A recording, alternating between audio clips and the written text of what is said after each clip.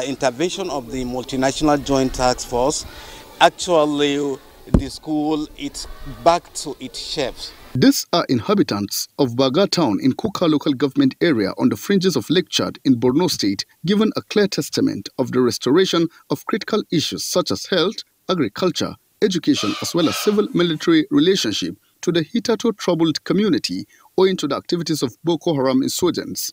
Baga town, linking Nigeria to neighboring countries of Chad, Niger and Cameroon, used to be one of the biggest commercial hubs for smoked fish in Nigeria before insurgency.